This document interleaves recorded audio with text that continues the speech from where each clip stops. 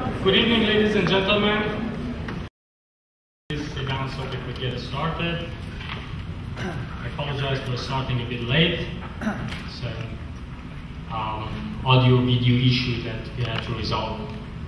Sharp minds of Sharif at the Stanford, I guess, contributing in a negative way in this case. Anyway, my name is Jalil Kamali, and I'm your host tonight.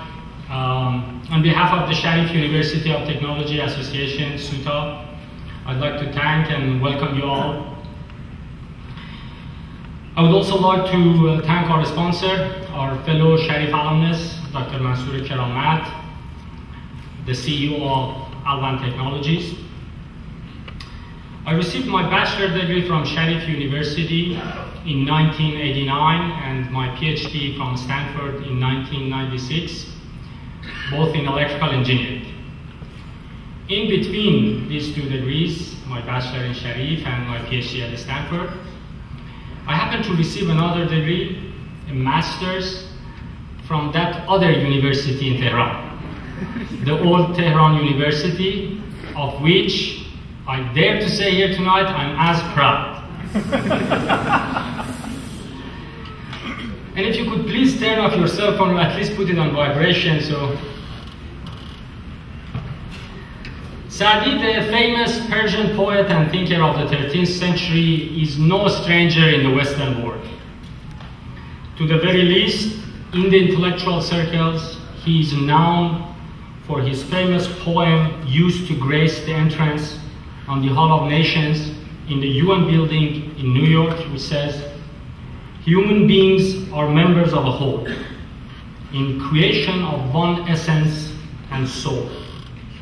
If one member is afflicted with pain, other members uneasy will remain." In his masterpiece, Golestan, the Rose Garden, Sa'di says, "Two pious men keep the hair between them untorn.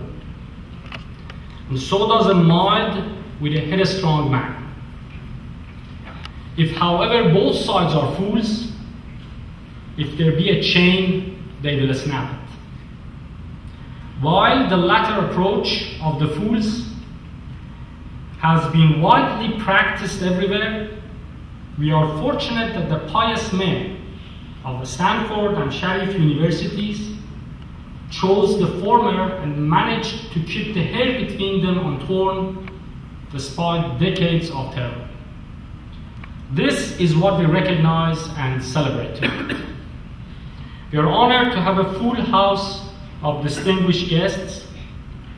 Our speakers, Professor Woolley and Professor Lee from the Electrical Engineering Department of Stanford University, Professor Prince, the chair of the Mechanical Engineering Department of Stanford University, and Dr. Mohsen Rahnama, Vice President of Engineering in Risk Management Solutions and former Professor of Civil Engineering in Sharif University. A special welcome goes to one of the supervisors of the great city of San Francisco. I understand Mr. Ross Karimi was going to be here. I don't know whether he is here now. Oh, gentleman is here. A special welcome to Mr. Ross Karimi, who is with us this evening.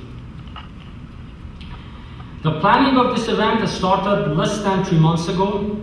The warm reception of the idea by so many great people and their sincere cooperation made it possible for us to come up with a full program of various pieces, which I hope will make you enjoy your next few hours, if the audio-video issue allows us actually, and leave you with good memories. However, the most important aspects of this gathering, in my opinion, is the fact that it brought so many talented and successful individuals together, for which I would like to thank you all. We will start the program by introduction from Dr. Fariba Arya, the president of SUTA.